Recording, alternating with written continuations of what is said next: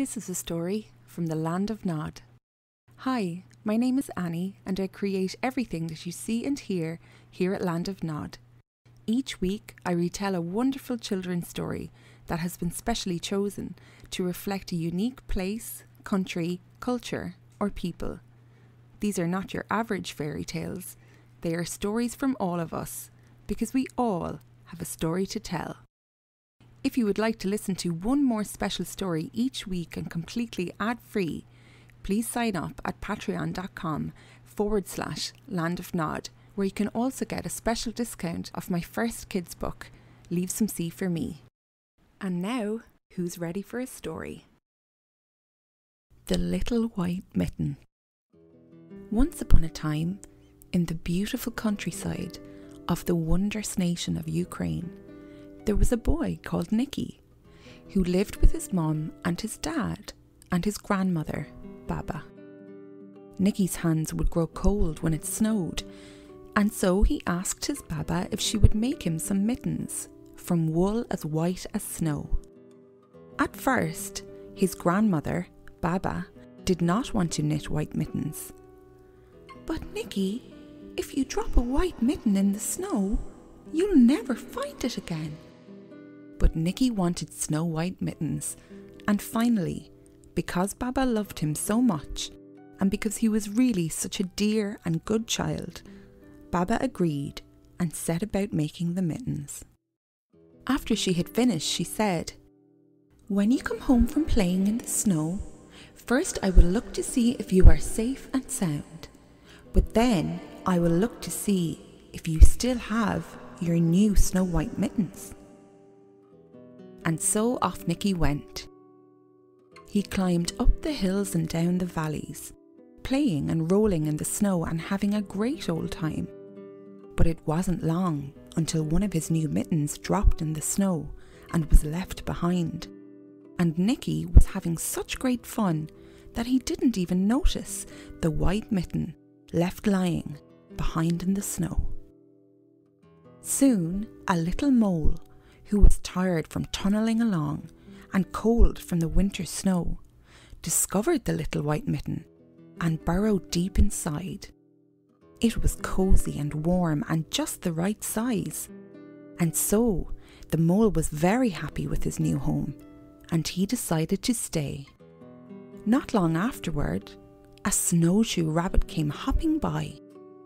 He stopped for a moment to admire his new white fluffy winter coat and to preen it here and there. It was then that he saw the mitten lying there in the snow, and so he wiggled in, feet first.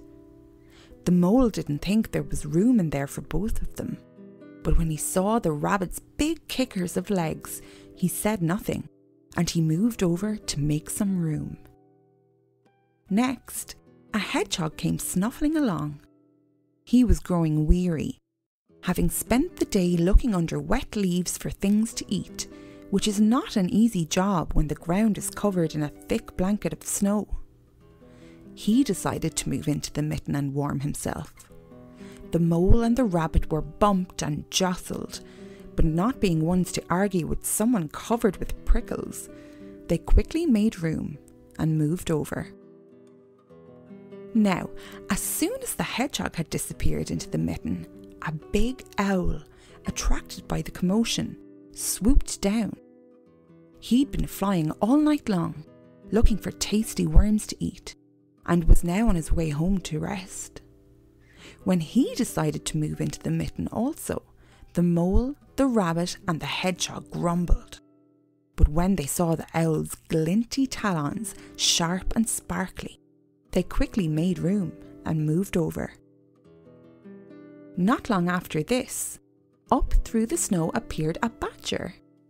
He too had been working hard to find food in the snow and was beginning to get sleepy. A white fluffy mitten would be a perfect place to take a nap. He eyed up the mitten and began to climb in. The mole, the rabbit, the hedgehog and the owl were not best pleased. There was no room left.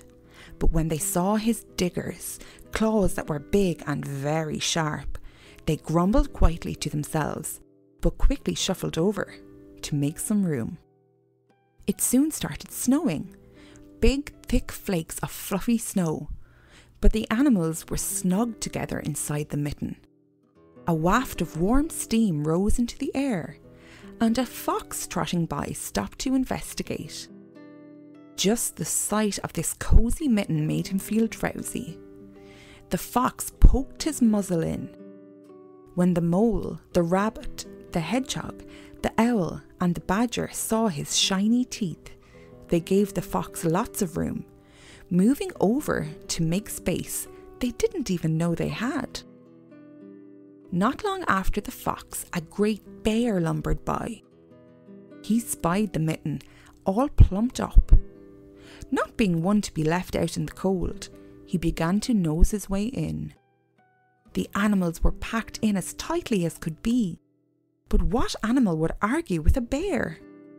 To their astonishment, he fit in, just about, as they all shuffled over to make more room. Now the mitten was very full indeed, but they were grateful for the extra warmth from the warm, fuzzy bear. The mitten swelled and stretched. It was pulled and bulged to many times its size, but Baba's good strong knitting held fast. Along came a meadow mouse, no bigger than an acorn. She wriggled into the one tiny space left and made herself comfortable on top of the great bear's nose, curling up and settling down for a nap. Suddenly, the bear, tickled by the mouse's whiskers, gave an enormous sneeze. Achoo! The force of the sneeze shot the mitten up into the sky and scattered the animals in all directions. Meanwhile, Nicki was in quite a pickle. On his return home, he had realised that he had lost one of his new mittens and was searching for it quite frantically. Baba would be very upset indeed if he returned home without one of his brand new mittens. Suddenly, there was a white shape in the distance against the blue sky, and he saw the mitten just as it fell back to the ground and landed neatly on a little pile of fresh snow. He ran to pick it up and quickly put it back on his poor cold hand. "That's strange," he thought to himself. "It feels a little bigger and quite warm inside indeed after all this time in the cold, cold snow." But he was so happy to have found his new mitten again that he rushed home to see his parents and his Baba. For now, it was growing dark and he was getting quite hungry. He skipped home through the freshly fallen snow to his warm little house. As he ran to the front door, he saw his Baba's lovely smiling face looking out at him through the front window. First, she looked to see if he was safe and sound, and then she looked to see if he still had his new mittens. Nicki smiled widely and held up both his hands with his little mittens securely on, and went into the little house where they all sat down to a warm dinner together. And out in the forest, the animals went on their way home, happy and refreshed after their cosy afternoon inside the little white mitten. The end.